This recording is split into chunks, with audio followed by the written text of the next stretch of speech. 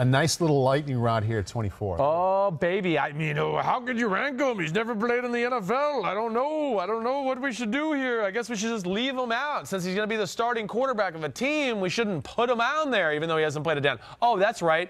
I mean, he's freaking awesome, so he's making my top 40. Kyler Murray, yeah, the #1 pick of the draft. I don't give a damn if I haven't seen him play a snap in the NFL. I already know that there's a handful of things he does better than most quarterbacks in the NFL. So we just got to back off that dumb crap like that. I'm so sick of hearing that. He's never played in the NFL. Okay. I mean, at some point, we got to make a projection here and go with it. And there's a reason he was the #1 pick. It's because people saw special things. Right. You know, and he's a guy that I got on here, and man, I mean, you know, he could be the kind of guy where if we did another list in week 16 of the year, he might be in the top 10 because he has that type of talent. Or thinking about other lists, what if this list was you're not ranking the quarterbacks, you're ranking which ones you would want to have the most for the next 5 years? So people might be up in arms. He's at 24. If the list had that title, what quarterbacks do you want running your offense for the next few years? He's certainly going to be in the top 10. Top 10? Definitely, yes. I mean, just, you know, youngness, you know, he's not even, of course, not even in the prime of his career. And then the athletic attributes and the skill set that he has. Hey, the reason he was drafted #1 is because there's just not been a lot of people in the history of the NFL that have come in with, you know, what he can do on the field. Yeah. He's Barry Sanders at quarterback. I mean, he wouldn't be one of your top 5? I mean, he might be. I was being conservative. Yeah. Because I was like, I haven't thought about that, so I just said it. But you're right. It might be top 5, really. Yeah. I mean, what concerns do you have? We're all so excited about his potential. What concerns? One, and it's the same one, and it's the size thing. And it goes to this. And it's not, I'm not worried about, can he see over the line of scrimmage? I'm not worried about when he scrambles and gets in the open field, he's going to take big hits. I've already seen he's amazing at avoiding that stuff. He doesn't even take a chance of letting people clean him out like that when he runs down the field. Now, what I worry about is it's week 4, okay? And, he's playing a defense that's kept him in the pocket, okay? And, man, he got smashed a few times this game. And now it's week 5. And all of crap, it's another good defense he's playing, and they kept him in the pocket, and he's getting smashed a lot in the pocket. You know, this is not a big human being to where I go, okay, that next week, what are we going to see? Is this guy going to be able to physically hang in there again? Or is it going to start to affect what he does in the pocket and decision-making, because he's going to start going, man, I don't even feel right this week. Right. And I'm so beat up that I can't take that beating. And now I worry about when you get that in your head, all of a sudden there's a guy open, and if I just got to stand here and take, man, I'm so beat up, I'm not going to take that hit. I'm going to throw the check down. Right. Does it start to affect decisions and things you do that way? That's my #1 concern. But, like, really gifted thrower, really gifted passer, quick release. You've heard some of the things out of Arizona already. Throws a spiral every throw. Yeah. Makes throws that make us say, wow. On the run, some of the things he can do throwing the football, there's only a few people ever that can do what he can do. Right. I mean, ever. It's up there with Rodgers, Mahomes already for the type of throws he can make on the run, scrambling around.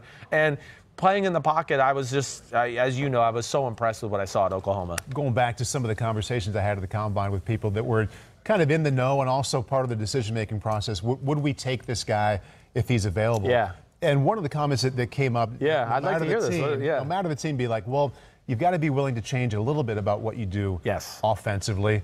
Take that a step further. Think about what the defenses are doing at OTAs and minicamps right now in the NFC West. If you're in San Francisco, if you're in Seattle, if you're in LA, don't you have to take a little bit of time now to cater toward playing against this guy, to think about the kind of way he might stress your defense that it hasn't been stressed in the past? Yes.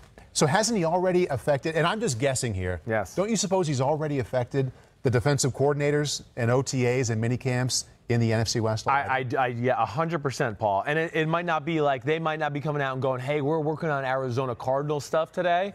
But they'll just infuse it in practice and won't tell anybody. Like, hey, we're going to have a read option period today in practice. They might not say it's for Kyler Murray, but in the coaches, they've already had a meeting and go, hey, we play Russell Wilson and Kyler Murray. We got to do a few periods every now and then just to keep brushing up on our rules and things like that. So, yes, I would think he has already taken effect into, people are breaking down Cliff Kingsbury and going, okay, what's he going to bring to the table here in the NFC West, to where teams have started to study that. And then, yes, go into, we we have to study the running quarterback factor to another degree this year because we're going to play a guy that's going to be able to do things.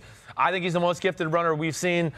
He's more gifted than Lamar Jackson was coming out of Louisville, and I cannot believe I'm saying that because I thought, whoa, Lamar was a really gifted runner. But where Kyler Murray's different from the rest of these guys, I think Kyler Murray's the best in space that I've ever seen as far as like breaking ankles, right? It's truly like a third down running back. Even Michael Vick, who's the greatest runner ever at the quarterback position, it wasn't breaking ankles. It was just blazing speed where you're like, oh, Mike sees a seam and he's the fastest guy in the field and he's just going to outrun everybody through that seam. And as it closes up, he's just going to keep squeezing through and go. Kyler Murray might not be that straightaway fast, but I think he's quicker than the rest of these guys. And I think that's where it's going to be a lot of fun to watch him too. And thinking about all these defensive coordinators and what they're doing or what they should be doing or thinking about in the NFC West, it's different than all the other divisions because I'm just picturing it right now.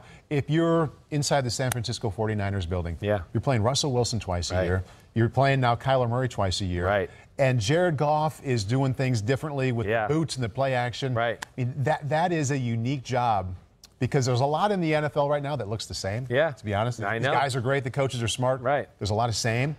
Those offenses in the NFC West are not the same. You're right. They are not the same. I mean, and Schottenheimer talking about we're going to be a running team again this year. He made a comment like that this week.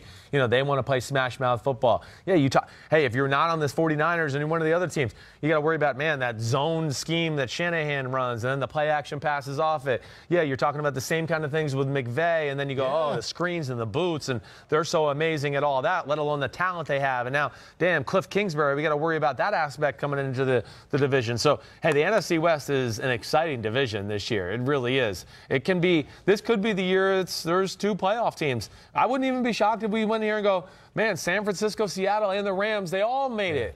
I mean, they have the type of team on paper. Fit in there right now?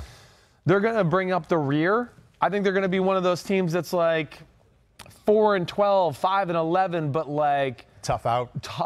Exciting a lot of exciting games, right? Where we're going to go, oh, man, that was an amazing game to watch. You know, Kyler Murray was amazing in the fourth quarter, but, you know, their defense or Kyler Murray made a mistake late in the game to where they lost 38-35 or something like that. I think they're going to have one of those type of years. They're not there yet. Right, exactly. Yeah. You've already confessed that there's been, you know, there's changes, especially 20 through 30. Yeah. We get 10 to 20. Did you change this at all? Was Kyler initially 27?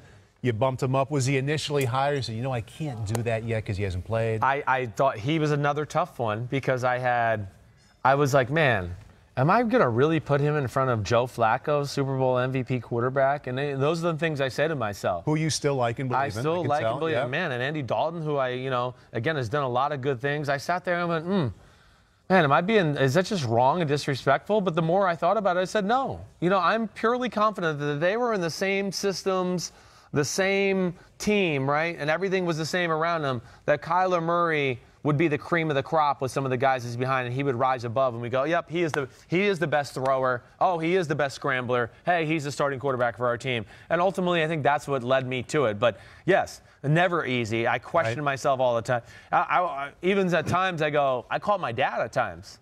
Because I'll go, Dad. What did your dad say when you had Kyler at 24? He goes, oh man, you're gonna get some blowback about that one. But yeah, I think you're right. I'd probably put him there too. Yeah. You know, so he agreed with me. But sometimes I have to have the conversation with Dad just because I need somebody to talk it out with and go, hey, Dad, I'm here and here, and I'm thinking this, and he might bring up a few points where I go, ooh, that's a good point, Dad. I am gonna move him up one more spot.